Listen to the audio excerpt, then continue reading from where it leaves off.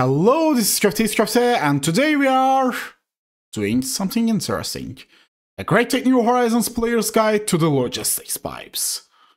Yeah, for starters, what is logistics pipes? Logistics pipes, as in the name, a logistics mod based around pipes.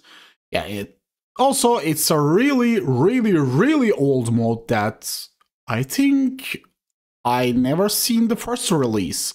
I've been playing modded Minecraft since beta ages, and yeah, logistics pipes always there.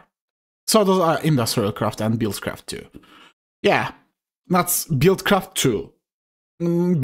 Also buildcraft, I mean. Anyway, let's start with the logistics pipes.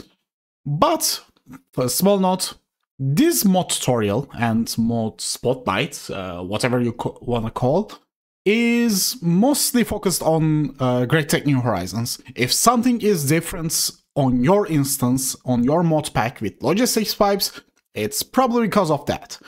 Because we are currently focusing on the logistics pipes inside the GregTech New Horizons mod pack. So you are currently looking at my test environment for testing different things on logistics pipes before my doing on my actual gameplay world. But before we continue with our logistics pipes tutorial, we have to clarify something. What is logistics pipes used in a mod pack that also has applied energistics? It's a good question, and it's actually interesting. In a mod pack like GTNH, there's an actual use for logistics pipes. First use is logistics pipes can be entered on the low voltage edge. So when you start having circuits and basic electricity, and when you have your basics need covered in that area, you can start with logistics pipes, and you have a functional system, functional sorting system on your hands. So that's the first part. And second part is for small networks, small areas, small systems. It can be quite useful, and it can be really compact and really cheap on both energy and resources. And with full logistics capabilities of logistics pipes, you have to wait for a late extreme voltage, early insane voltage. So yeah, during that time, you will have painful time with all the crafting, all the sorting, etc. So logistics pipes handles that part relatively well. So let's look at the basics of logistics pipes. First, you're gonna need a power junction, because all the powerful logistics mods requires power. You can put any type of power in this mod pack, so it's either GregTech EU or RF. There's also IC2 EU, but it's not irrelevant in this pack. Yeah, you have this. Let's put this guy. And as you can see, the buffer is filling up. So, next part is you need pipes. The first pipe you're gonna make is unrouted transport pipe, which is the dummy pipe. Super dummy pipe, and the cheapest one. You're gonna use this guy a lot, and try to make the most expensive recipe you can make, because it will give you more yield per materials. Let's try to connect this guy to this. It doesn't, because unrouted logistics pipes only connects other pipes to other pipes. You need basic logistics pipes to connect this guy. So our network starts. And let's do this. For entering the inventory of pipe, configuration inventory, you need to right-click with a wrench. Any wrench will be okay, but since you are playing GTNH, use a GregTech wrench. And as you can see, we have something, requested items, and default route. We will teach you that now. But first, let's try something interesting. we make a junction. And the unrouted transport pipe is angry at us because unrouted transport pipes is dumb. They do not handle any transfer. They only get orders from other pipes that, for example, this basic pipe says send this item to this direction. Yeah, it sends, but in here, it doesn't know. So if something comes from here and it needs to go there, it's in a 50-50 chance goes there or there. If it bounces back to, bounces here, it will bounce back here to this path, but it will either go here or here. So it can be in an infinite loop. To solve this problem, you just need to put a basic logistics pipes, because basic logistics pipes can communicate with other pipes, and then they will tell each other what they need. Now, what we're gonna do is a basic sorting system. Let's put 4 basic pipes here and 4 chests. As you can see, unrouted logistics pipes doesn't connect to chests, but basic ones connect. And let's say, let's get this ore, this thing. I put this guy here. Now, what we're gonna need is another pipe. We're gonna need a chassis pipe. Chassis pipe is something interesting. It doesn't do anything by itself, and it has 5 versions. First version is Mark 1. It only has 1 module slot. 2, 3, 4, and 5. 4 and 5. Let's look at the first. 1 slot, 2 slot, 3 slot, 4 slot, and 8 slot. Yeah. And as I already told, they are dummy. They do not handle anything at all. They only a holder for modules, and modules there are a bunch of. What we're gonna need is an extractor module. The extractor module. And a chest. We can put modules in those pipes with right-clicking on them, and as you can see, they are here. Extractor module is something that puts item in the network. And it doesn't put anything yet. Yes, it started. The Mark 1 extractor module is super slow. It's useful for small machines that needs sometimes puts an output, but on the other hand, it is slow. It is super slow. You need to upgrade it as soon as possible. For speed, you need a gold upgrade chip. And if you want to get Mark 3, you need a diamond upgrade chip, which is expensive and opens at the HV era. So yeah. For low voltage, you're gonna suffer a bit. In medium voltage, you're gonna have a much better time. In high voltage, you're gonna have an excellent time. Let's look at the Mark 1, Mark 2, and Mark 3. And by the way, a good thing about logistic pipes is you see the items flying by. And I will do this. Okay, let's put the Mark II extractor. It's much faster. But it's still slower. So let's look at the Mark III. It is super fast. Yeah. As you can see, it is faster than we can imagine.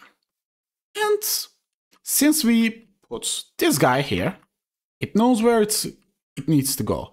But for example, let's take this guy and put it here. It doesn't pull. because it doesn't know where it should go. But if we, for example, set up this guy here, it will go directly to it. Nice. And for example, if we get this guy, I want to do something interesting. I don't want to make any route for it. I just want a default route. Yeah, this chest is default route true. And if we put it here, it goes there. Default route means it's the last place. If system doesn't know anything about this item, it puts directly to the default route. So you can think as it as a overflow chest, overflow route, or unknown route. Yeah, there is also one other alternative to extractor module, which is quicksort module. There is a small difference between extractor and quicksort. Let's show it. It doesn't move. Why? Because quicksort doesn't know if doesn't pushes any item. By the way, quicksort searches by slot, and you can see the slots here. Quicksort doesn't pull any item that doesn't exist in the network or doesn't programmed in the network itself. So if it's not sure, it doesn't pull anything. So it ignores the default route. It can be useful for some systems. It will be useful a system that is highly sophisticated and highly pre-programmed. It is fast, it is cheaper, but it ignores the default route. So for basic sorting, it is a bit useless. So just try to make the highest possible extractor module you can make. So those are our basic sorting. Yeah, and as you can see, there are a limited number of items that we can put into this area. And also one more thing is, let's delete this and you stay here. I want to program more easily. There's already items in the chest, so I want to program it. Just use import and it will detect any item that exists in the chest and put it in its inventory. So, as I already told you, those guys are a bit limited. As in the name, it's basic logistics pipes. What we also have is item sync module. Item sync module is something interesting. It is exactly as basic logistics pipes, but with one difference. You need to put it in chassis pipes, and there can be multiples of it. So you can sort any number of items in this guy. And it acts exactly as the basic logistic pipes, even with the default route part. There is also a modified version of item sync module, which is polymorphic item sync. Polymorphic item sync is a bit different, and I will show you here. Polymorphic item sync. Let's look at the inventory, and it doesn't have any configuration. How it works. And let's get some pyrite ore and put it here. And get more pyrite ore and put it here. It doesn't go to the default route. It goes to here. Polymorphic item sync is a bit smarter. It detects whatever item exists in its connected inventory and pulls from it. Pulls directly from it. So it's actually a super cool way of sorting, that you put items in your inventory and you just put polymorphic item syncs there, and it will handle everything. You sometimes need more sophisticated things, so in this case you can use basic or item sync. Using item sync is much more beneficial because you use with chassis pipes, so you can use more than one function per chest and per actually the pipe. So what is this function that we are talking about? Yeah, request logistics pipes. It is, as in the name, you can request item from your network. But it doesn't see anything yet. Why? Why it doesn't see anything? It's simple. You need to put one more thing to your system, which is the provider module. If we put provider module here, and as you can see, it is like this. We don't need to configure anything on this guy, but we can see our pyrite ore. So, for sorting purposes, try to use Logistics Pipes Mark IIs as much as possible, and use item sync modules and import, and default route. Yes, with that, we can see anything in our system with our thingamajiggy. And if we do this, if we want, for example, by the way, these guys are pluses and minuses. Plus, the single plus is adds 1 to the item count. 2 pluses adds 10. 3 pluses adds a stack. And if we do that, as you can see, all the things are requested to our request chest. Voila! We have a basic inventory management. So, what is the next level of it? We have a small upgrade to request logistics pipes. Yeah, it's, by the way, request logistics pipes is done in MV. So you will have this guy in MV, but in early MV. And after that, you can upgrade it to this guy, as long as you have polyethylene. And if we get it, let's look at this guy. It's nearly exactly as same as this guy fella, but with, by the way, you don't need a wrench to connect to this guy, but you need wrench to connect to this guy. If you do this, yeah, it requests this. And if we put this, it sorts. So it's both requesting and sorting. And it's also a crafting table. Okay, we put things for basic motor. If we try to use this recipe and do this, it will ask the most likely. This is the one is more easily accessible for your system, and if I do this, it will pull every item that's required for this recipe, and I can simply craft it. And if I press this, it will pull 10 of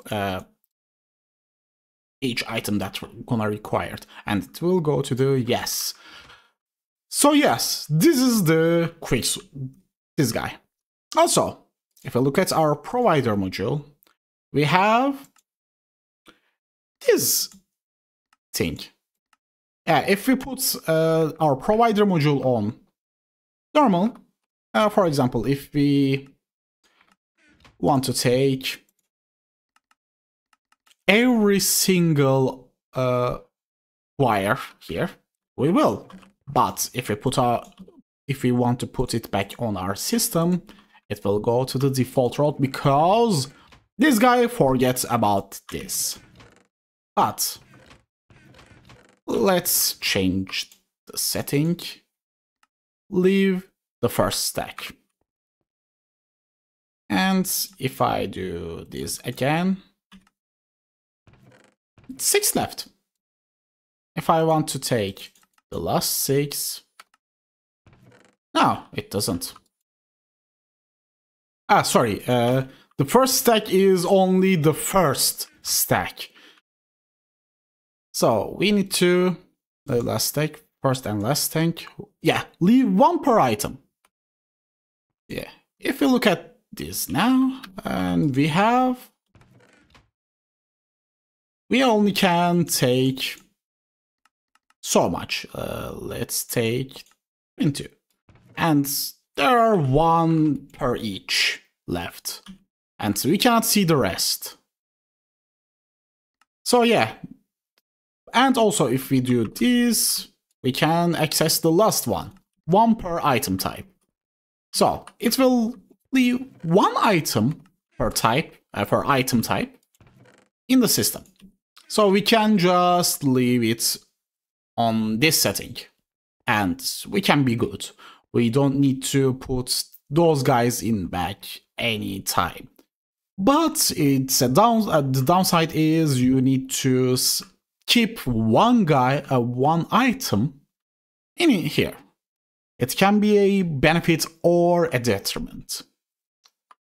So with that, we actually have all the basics of basic sorting and inventory management with logistics pipes. There's also one more thing that you need to take a good look, that it's actually can be seen here. As you can see, there are red dots in both sides, also 1 orange dot in one side. That means this pipe is only connected to this chest, and we can change it with wrench. And now if I want to put anything to the sorting system that is unknown, it will go to here because it's the connected inventory. As now I cannot see the talc because I changed the orientation again. And I can, roasted nickel, sorry. And I can see now. So, if we don't want to visually indicator for it, we have in east, we have one more thing, upgrades, disconnection upgrades. Disconnection upgrades are directional, but you can change direction with a single screwdriver. So it's not a huge issue, and this is east. So if I put this guy here, it disconnects us. So yeah, but we can't take see the upgrades in here. In this case, we need this guy. It is actually small, cheap, relatively cheap. And let's look at this guy. With this guy, we can see upgrade slots, security, we will get to that, the stats, and other things about this. We can also see same thing with this guy too, and this guy too, and basic pipes, and we can change the render of, yeah, if you want to have nostalgia, you can take that. Anyway, this is the basics of logistics pipes. Next episode, we will see the provider and not the provider. We see the provider, but we need the supplier and requesting part. So this is GregTech, and have a nice day.